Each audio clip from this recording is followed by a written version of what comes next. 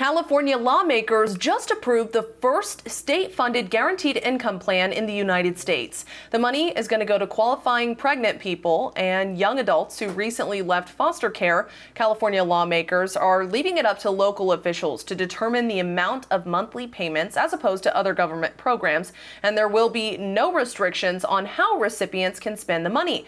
There was bipartisan support from California lawmakers. It is a taxpayer-funded $35 million program. Katie Johnston for CBSN Los Angeles.